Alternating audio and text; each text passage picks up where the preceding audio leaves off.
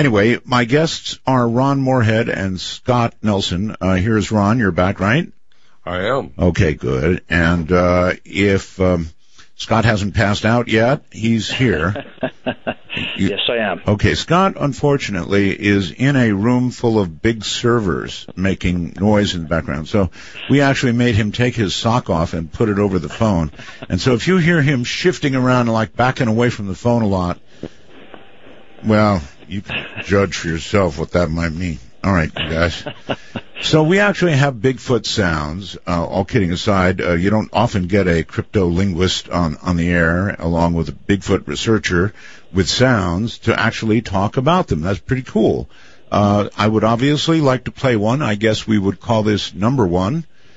And if that's okay with you, that's exactly what I'm going to do. And I may play it actually twice, just so or even more than that, you never know. Let's play it once, and then we will talk about it. So here it comes, I think. Ready?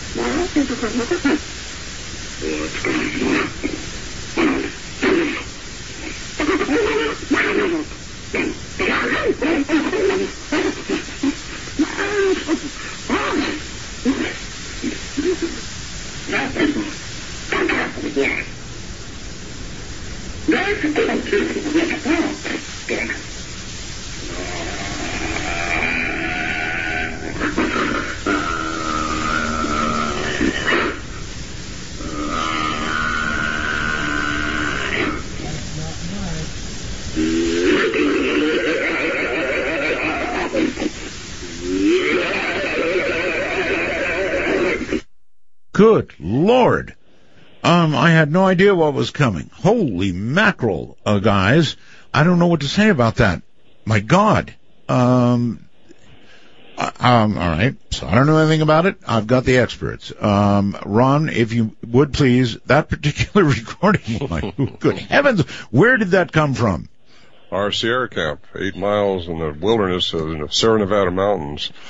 We were recording these creatures. It was pretty intimidating to start with there, and as you might have guessed, when these things were pretty close to us too, right outside our shelter, quite often. And anyway, if I heard that was clear, and it was, plenty ambiguous, I guess, but very, very clear, and it sounded like it was very, very close. And if I was there recording that, it would scare the hell out of me. Well, that's how I got involved. One of the guys wouldn't go back up there. Don't blame him. He wouldn't go back by himself, I should say, and he hadn't been back since that I know of.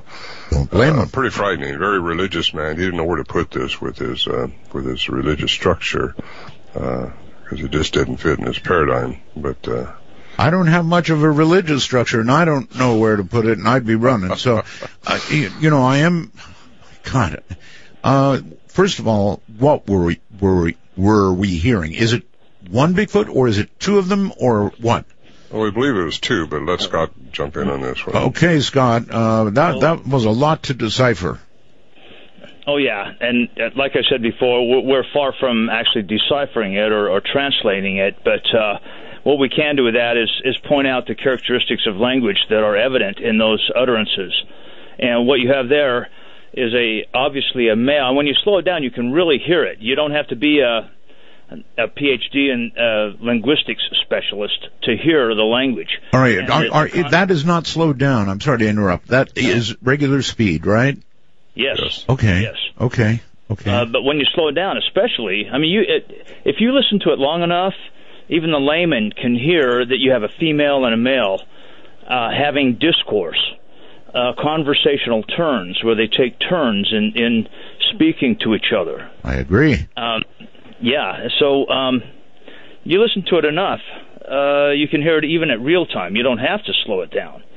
But slowing it down makes it very evident to anybody that's ever sat through our presentation and listened to it, walks away knowing that they're listening to a language. I've got to agree. It sounded like a language to me. By the way, years ago we had a human sound expert listen to it, a very qualified person, and she said the female won that argument. Just to throw that out. So in other words, the worlds are similar in some ways. Yes, they are. We're going to listen to this again, and Scott, as we do listen again, what should we be listening for to try and make a little sense out of this? I mean, not that we'll understand it, but I mean, is it a fight? It sounds like that to us. It sounds like that they're at least in a higher state of agitation. But then again, the more you listen to it, the more it begins to sound like a married couple. During just in a regular conversation. Yeah, for a married couple, yes. You can hear a human say something in the background. What is that? Mm-hmm. That was Warren Johnson, who was basically the oracle up there for us until he passed away, or unless he wasn't there and I was, then I would be the one that would call out to them or try to entice them. We at first we were intimidated by it because of the sounds are pretty intimidating. But after a while, you realize they weren't going to break through the shelter at us, and they knew we wasn't going to shoot at them. We all had guns. We're hunters, a hunting camp. And so that was Warren Johnson, and he was just yelling out at him. Ron? He said, that's not very nice. You said you had a gun, right? Yes, we have guns. If you were able to take a bead on a Bigfoot and choose to either pull the trigger or not, what would you do? I wouldn't. You wouldn't? No. No, there are more to them than that, and I think if you had that aura about you, I don't think we'd had the encounters we were having. They're very stealthy, very elusive, very fast. I can't begin to tell you how fast they are, the way they move. No, I wouldn't shoot at them. I think they're more like a people than they are an animal out in the woods. Well, it's like an ultimate, it's like an ultimate question that gets a lot of debate about whether just one at least should be shot so we identify a species. We just had that debate this last weekend. Scott and I did at a conference we had in Oklahoma, and pro-kill people were there to do some filming, and they got booed off, I tell you, for the most part. It's a series called Killing Bigfoot. And really, they said, you just about have to kill one, bring it in for science to accept them. And I said, no, you don't. There's so much anecdotal evidence now and you got DNA. There's all kinds of things that you can pull out of the wind now or pull out. All right. Well, I'm going to play this number one again. And Scott, we should be listening to this kind of like you'd listen to a husband and a wife. Sure. Possibly in a minor dispute. I guess I'll put it that way. Okay, here we go.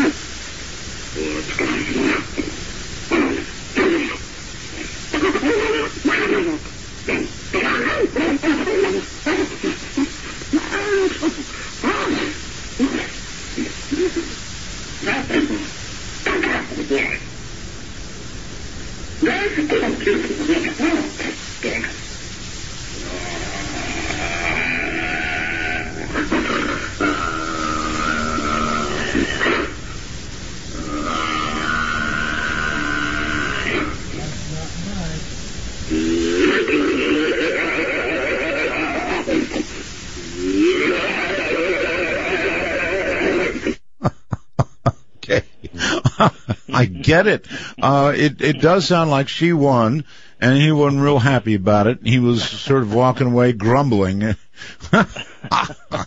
We kind of think, Art, that they were maybe having a confrontation over some food we left out.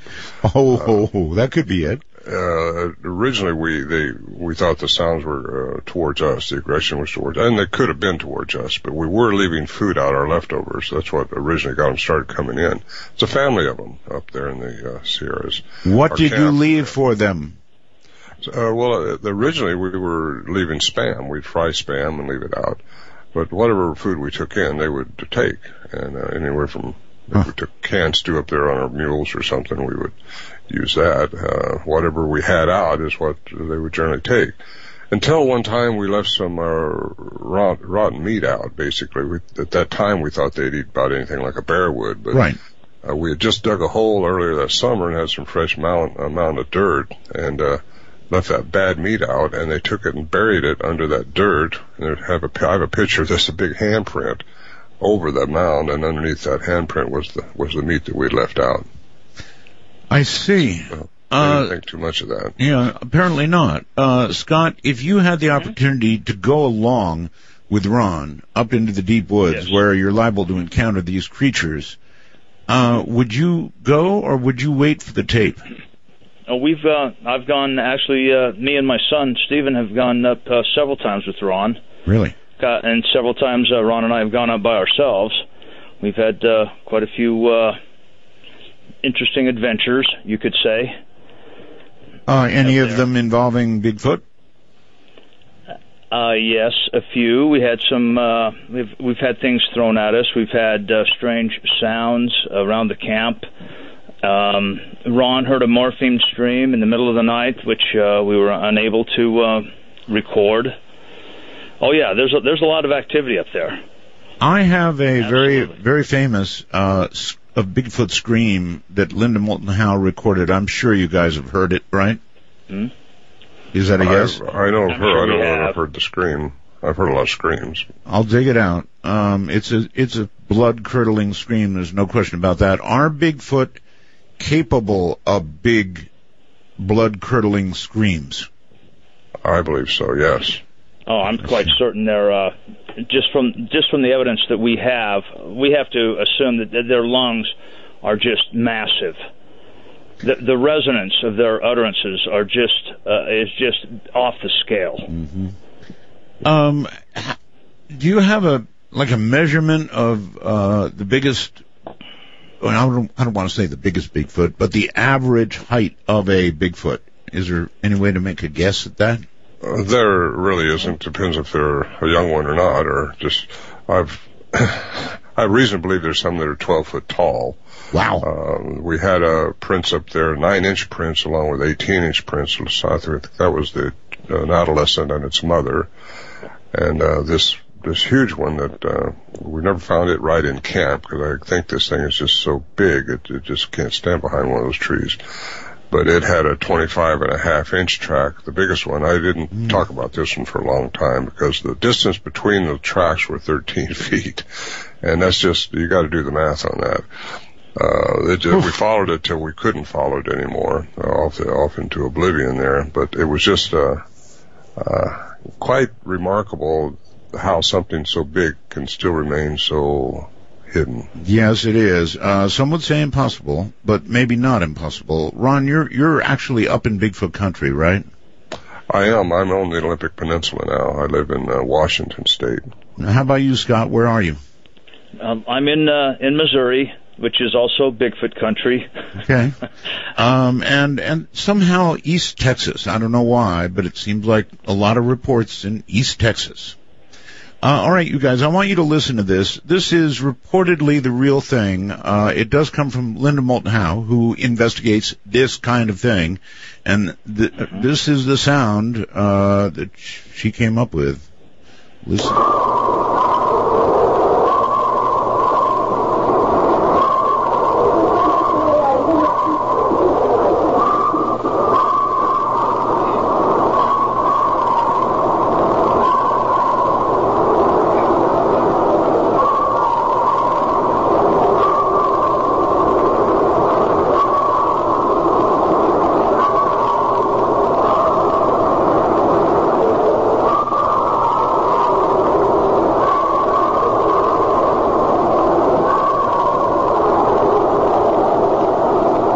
There you have it.